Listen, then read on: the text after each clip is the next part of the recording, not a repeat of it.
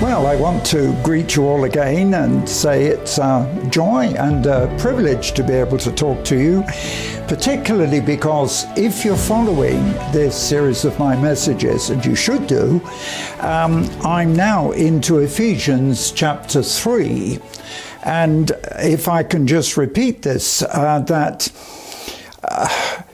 my father always used to say that Ephesians was the most spiritual of all the books in the Bible. And certainly, although I've previously concentrated more on the first part of Ephesians, the further I get into it, the more revealing it is. And possibly now in chapter 3, this explains or reveals things that I've never heard anybody preach on before. So, in this, Paul begins to speak, and he says, Paul, an apostle, he says, Paul, the prisoner of Jesus Christ, for you Gentiles. And he's explaining that he realizes from the beginning that his calling and his ministry as a Jew is to the Gentiles. So a lot of what he's talking about is particularly of revelation to us.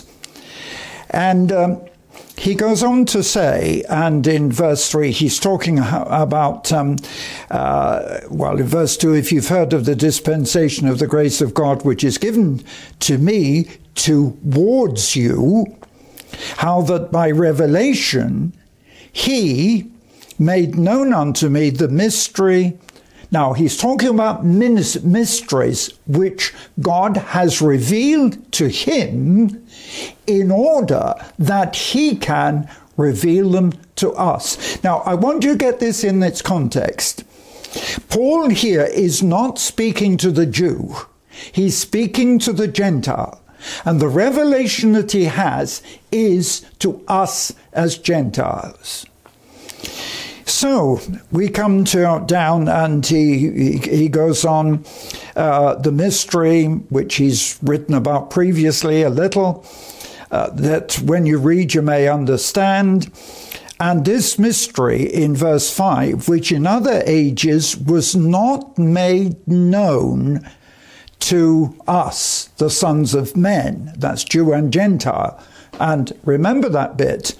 Not revealed to us, the sons of men, that includes Jew and Gentile, as now it is revealed unto the holy apostles and prophets by the Holy Spirit.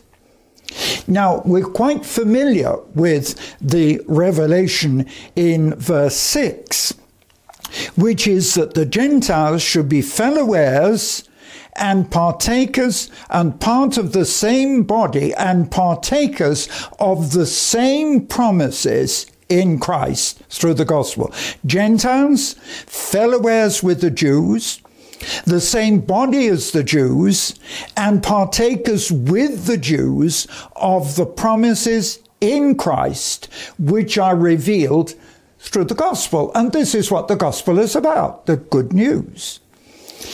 But now, going on, he says, whereof I was made a minister according to the gift of the grace of God given to me by the effectual working of his power. That is, the gift that made him the minister, the gift was given from God through the Holy Spirit to him. And he says, I'm less than the least of all saints. Why does he say that?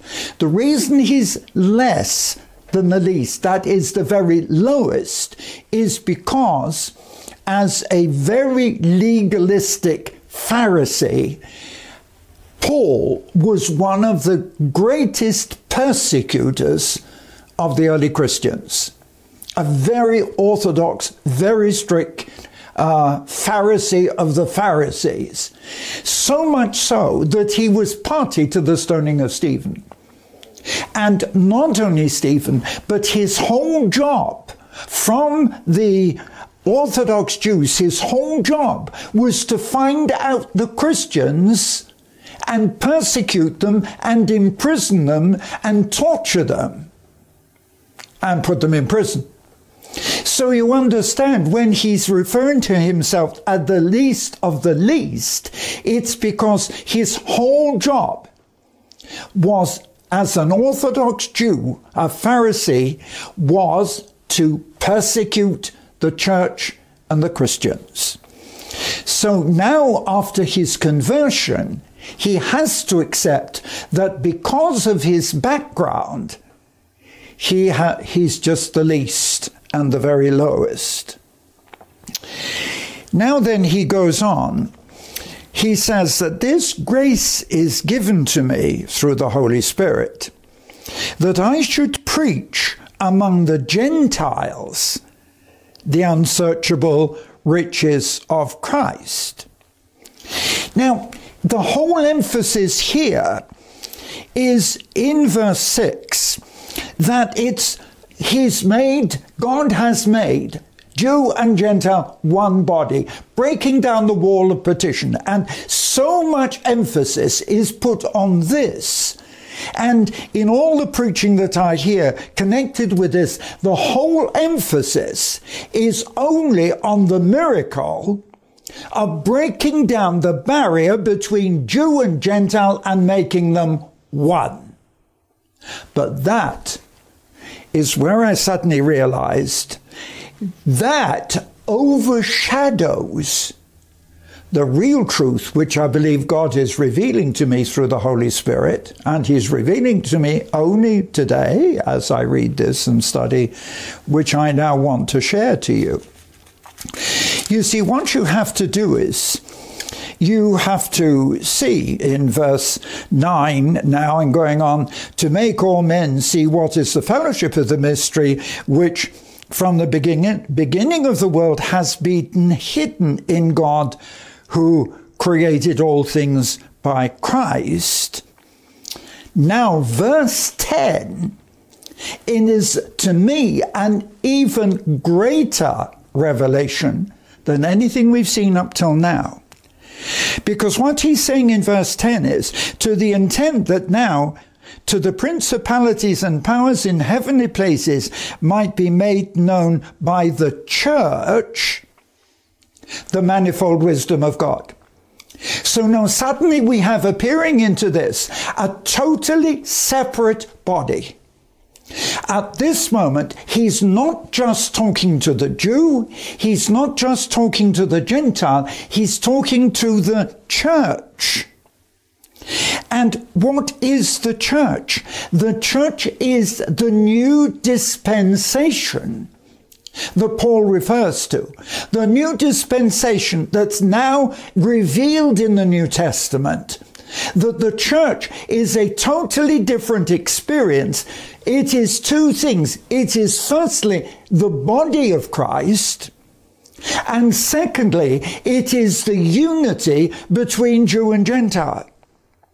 So the church exists or is created in order to form a totally different entity.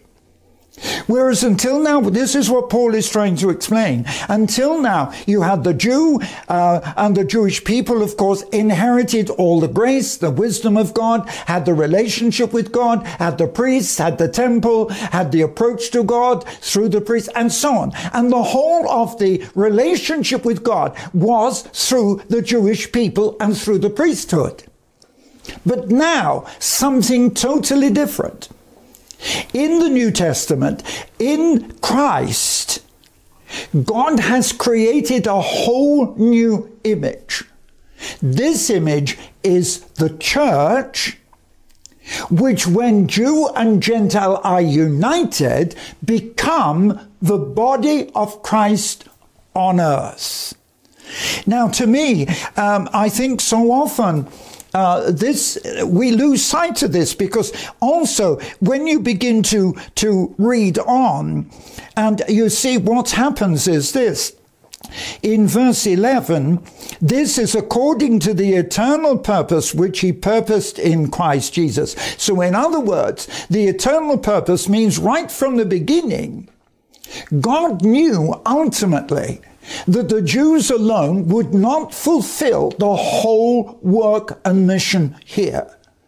That it had to come through a newly created body, through the death of Christ, the body of Christ, the church.